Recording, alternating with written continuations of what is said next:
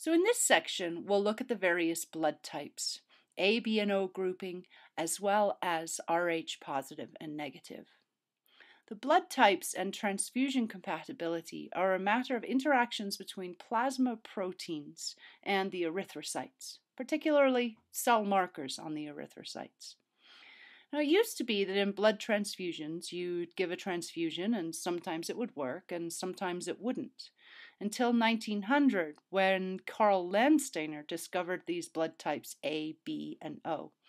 He won a Nobel Prize for this. The blood types are based on interactions between antigens and antibodies. An antigen is a cell label, and an antibody is something produced by the immune system that attacks that particular label when it's non-self. So blood antigens and antibodies. The antigens are complex molecules on the surface of a cell membrane that are unique to that individual. Of course, the exception is in identical twins. They're used to distinguish self from foreign, and most cells will present some sort of antigen. When we inject blood that is non-self, it displays an antigen that's different from the self cells, and thus it generates an immune response. Agglutinogens are antigens on the surface of the red blood cell that is the basis for our blood typing.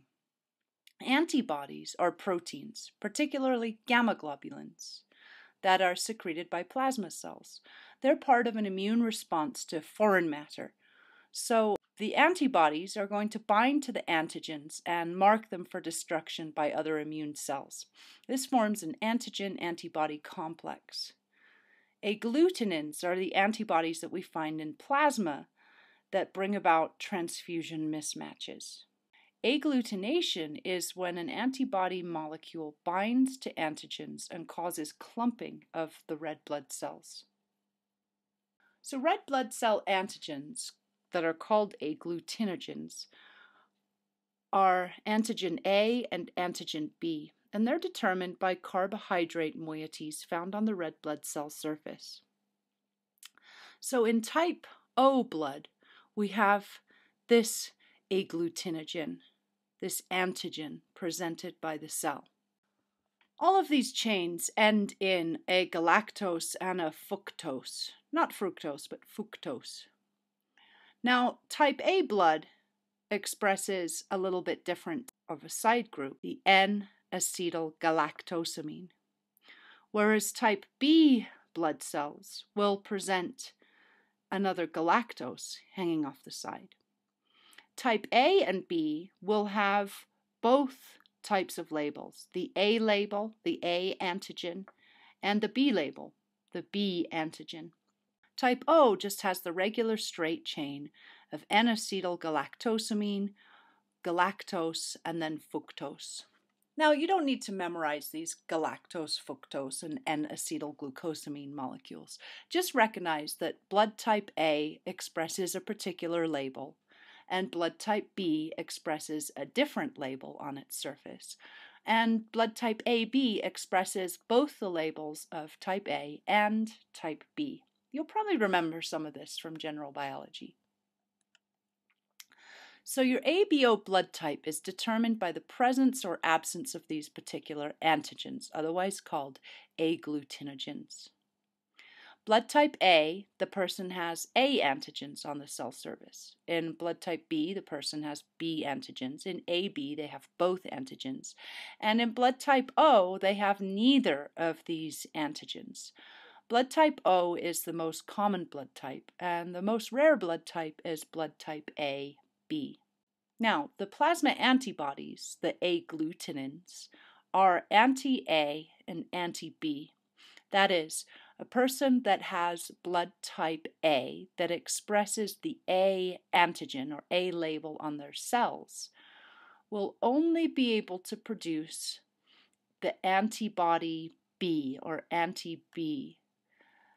And if that person receives a transfusion of the wrong type of blood, that is, one that has a B label on it, their immune system will form anti-B that will attack those cells. This figure to the right shows how these antibodies act to attach to the red blood cells and then attach the red blood cells to each other, causing agglutination. So these anti-A and anti-B molecules will be found in the blood plasma and produced by the immune system. You won't make antibodies against your own antigens because the immune system remembers them as self.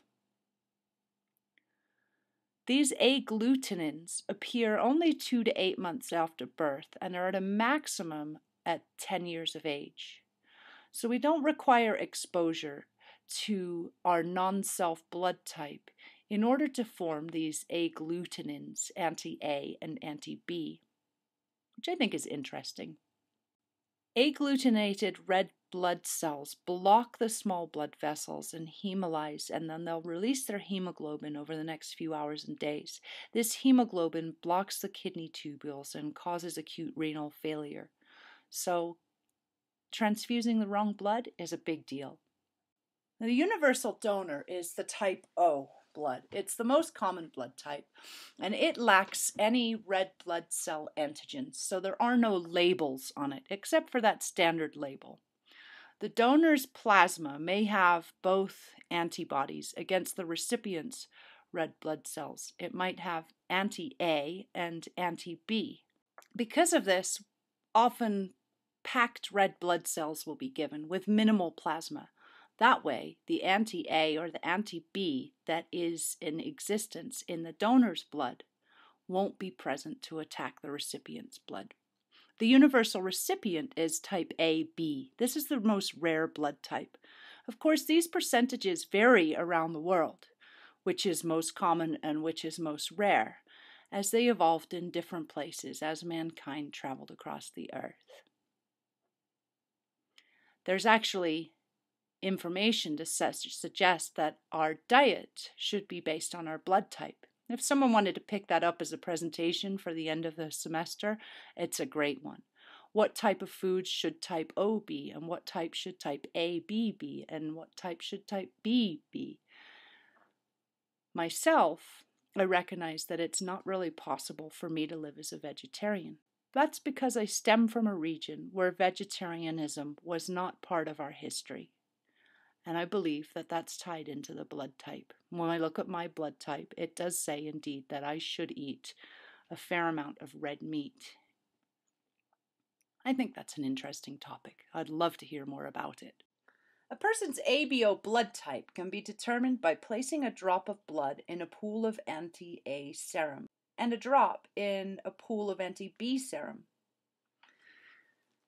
If we have anti-A serum here in this left column and anti-B serum here in this right column, then we can determine what the blood type is. If an individual has blood type A, and we put their blood in anti-A serum, that is serum that contains the antibody to A, then it will coagulate or agglutinate.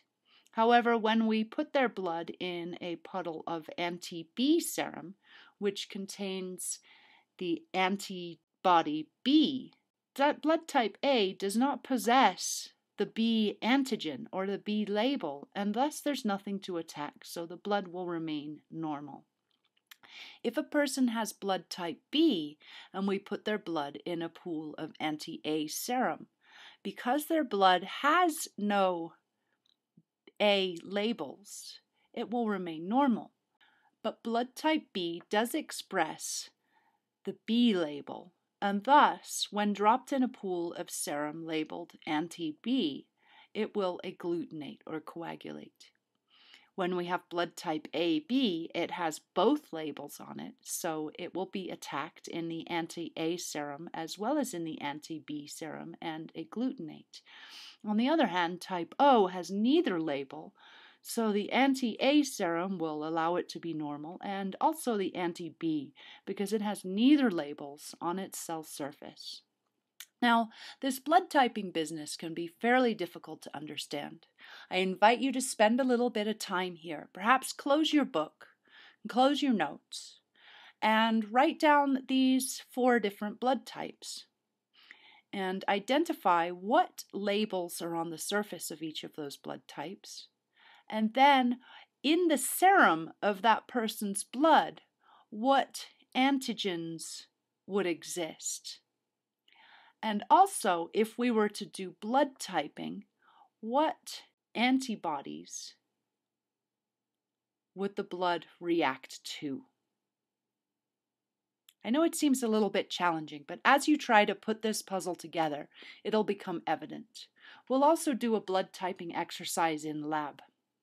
So the RH group comes from the naming in the rhesus monkey where it was first discovered. There are both C, D, and E agglutinogens that were discovered.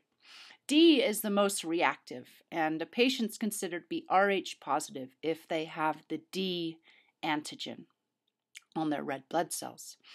Rh frequencies also vary among ethnic groups. Among American whites, there's about an 85% frequency of Rh positive, which means they have the D antigen on their cells. In Asians, it's about 99%. Anti-D agglutinins are not normally present in the plasma, as we saw with the ABO blood grouping.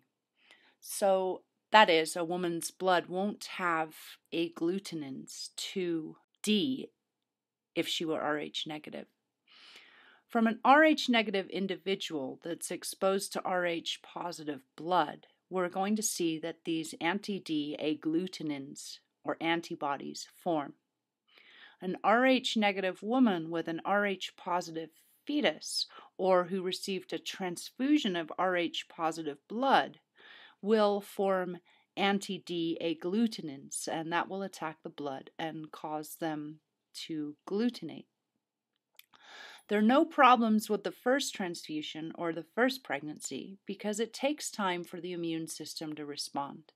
Because, as I said, those antibodies are not normally present in the plasma of the blood until the first exposure. Now, if an Rh negative mother has formed antibodies in the first pregnancy, then the second child comes along. These A antibodies can cross the placenta. Usually they won't do that during term. However, during birth, there's mixing of fetal and maternal blood, and the Rh antibodies will attack the fetal blood, which causes severe anemia and toxic brain syndrome as their blood glutenates. We can prevent this from happening if we know that the mother had an Rh positive fetus in a previous pregnancy by giving this substance called RhoGAM. It binds the fetal agglutinogens in her blood so that she won't form anti-D antibodies, and thus the fetus is protected. So again, spend a moment here and sort out the details of Rh positive versus Rh negative. Maybe do a little diagramming. If you have an Rh positive mother or an Rh negative fetus, what might happen? If you have an Rh negative mother and an Rh positive fetus, what might happen? So that concludes our section on blood typing.